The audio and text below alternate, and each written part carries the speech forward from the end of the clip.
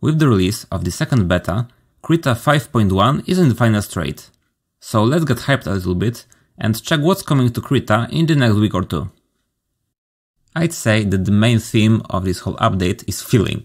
So if you use Krita as a comic artist or just work a lot with line arts and flat colors, this could be your lucky day. And I'm really talking about some digital wizardry going on here, okay? But let's keep some order and start from the beginning. The Fill tool got a continuous mode in which you can press and drag across the artwork, filling everything on your way. In the tool options, you can make it either fill every zone on your way, or only zones of one specific color. Speaking of which, the tool now comes with much clearer options with more icons, less technical names with little meaning, contextual organizing of features, and in general, more possibilities on smaller space.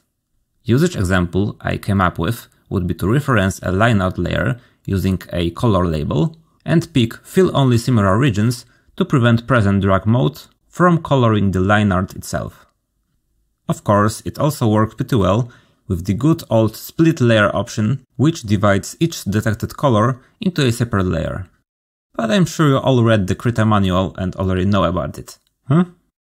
If all of that is not enough for you, the newly added Enclose and Fill tool could make some filling scenarios even easier.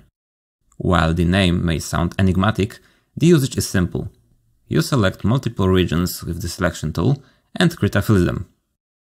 The feature can be known by Clip Studio Paint users, but Photoshop doesn't seem to have it yet. And that's always a nice touch. It can be used with a lasso tool and by painting the selection with a brush. Make sure you select the whole region, as the whole point of this tool is only to fill zones surrounded by the contour. Before you ask, there was no work on gap filling here, so you'll still need to use colorized mask if you don't want to close the gaps yourself on a helper layer.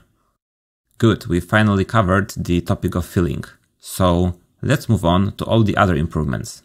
Removed a long time ago due to technical problems, HSV sliders finally made their way back to the specific color selector docker. You can find them among all the other color spaces like LAB or grayscale. Now they are also in the HSV adjustment filter, where they replaced those more generic sliders.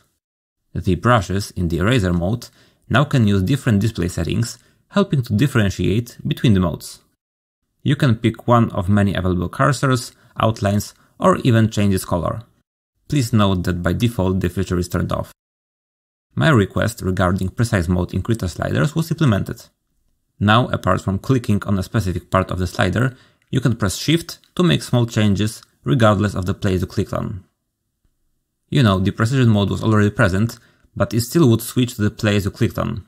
In my opinion, making it way less usable. There are new operations possible on multiple selected layers.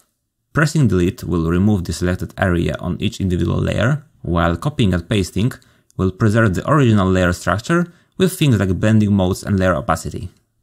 The thing works both for a group and multiple layers being selected. Transforming selected layers at once is still not possible without grouping them. Staying in the layer stack, you can notice small tweaks like allowing to change the indentation value and the button for showing layer properties. It may come in handy when your pen cannot emulate the right mouse button. The last relic of the design from the past century, vertical separators between icons, are gone for good. Moving on into some more miscellaneous features, the pivot in the transform tool can be placed outside of the transform area. You can still restrict it by pressing Alt though. The grow, which allows you to make the canvas larger with the crop tool, is the new default.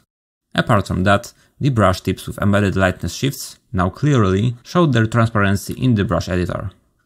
Gesture shortcuts on Android devices can be configured in the canvas input settings. There's a new painting assistant for drawing ellipses in perspective. And that's it for the upcoming new version. You can check out this beta or wait a little bit longer for the official release. In both cases, nothing wrong should happen to your settings or custom brushes.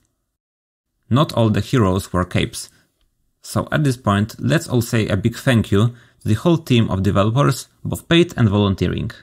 Special thanks also go to all the Krita backers, both from the development fund and those who bought Krita on one of the application stores.